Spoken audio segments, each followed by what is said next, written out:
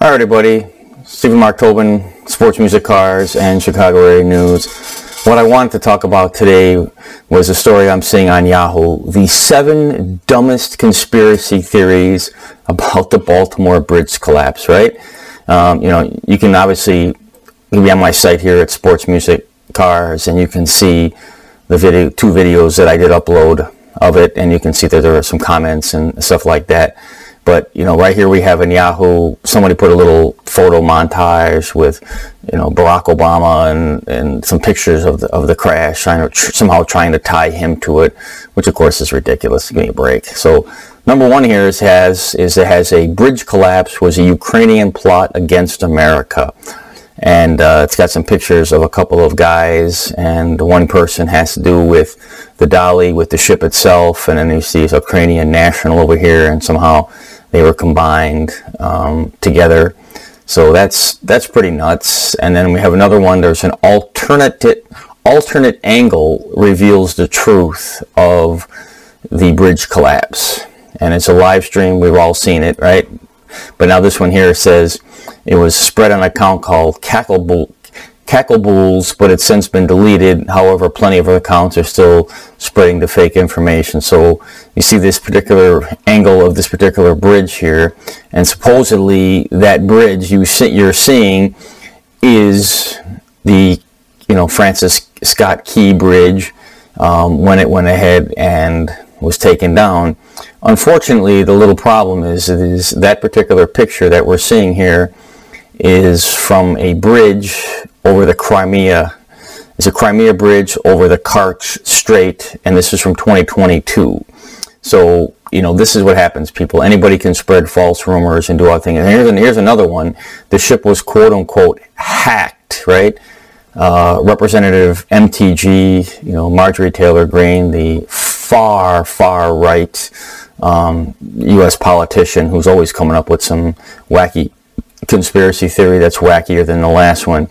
And she's saying right here on Twitter, this is intentional accident, attack or an accident. I mean, everybody is going to come up with a conspiracy theory if they think there's something there, right, people? And like I've explained on Facebook on some of these things to some people, is planes, cars, trains, trucks, all manner of mechanically motivated devices do sometimes fail.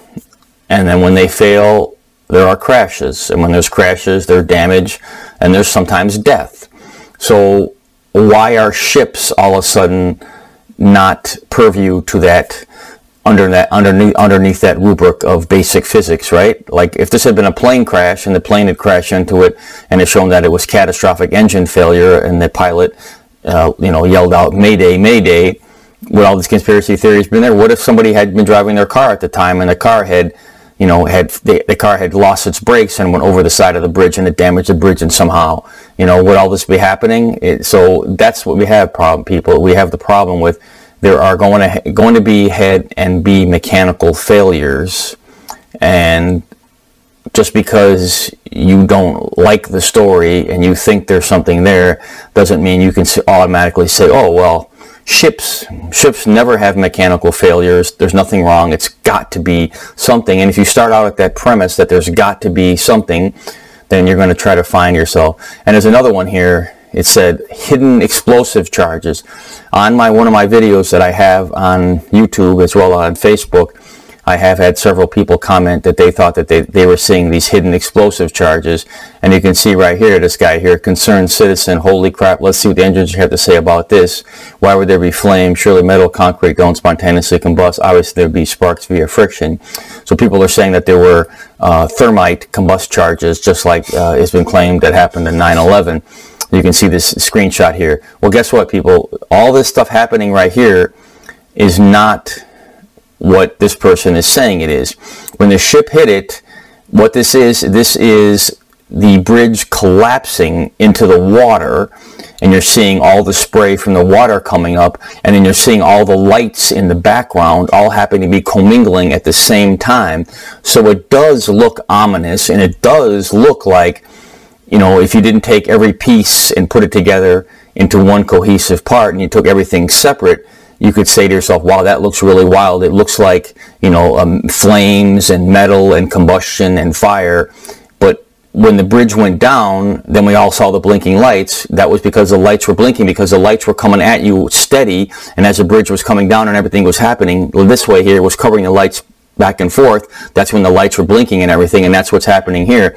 But this particular person, this concerned citizen, is not smart enough, is not intelligent enough to understand what's actually happening here. And he's saying it, you know, flames, obviously there would be sparks or friction. I mean, this is not obvious at all, but when your mind isn't working properly and you can't connect the dots, then it becomes obvious that there's something going on. But if you watch the video, people, I've watched the video 10, 15 times easily, and at first I did see something. I'm like, what is that? What are those lights going ahead? What are they doing? And then you see everything shine. The lights are coming at you constant. And then when the bridge falls and you have all the water coming up and everything, and if all the ruckus is happening, those lights are going ahead and they're getting intermingly where they're not going ahead and you're not seeing them, and there's sort of like a blinking effect is really what's happening, because the lights are getting covered up and not being covered up and then coming back at you and coming back at you. And you go ahead and take a flashlight, right, and you shine it against the wall and you shine it against your hand, and now there's no light, and you go this way, oh, look at that, now the wall is completely lit up, and then you take your fingers and you kind of go like this, and the lights are flickering and doing all kinds of different things because your hands and your fingers are getting in the way. That's the same concept that's happening over here, but this person is too stupid to figure that out. So you have all these conspiracy theories. And it says, here's another one, the bridge was too woke. Incredibly, the bridge was too woke. That anti-white business practices cause disaster.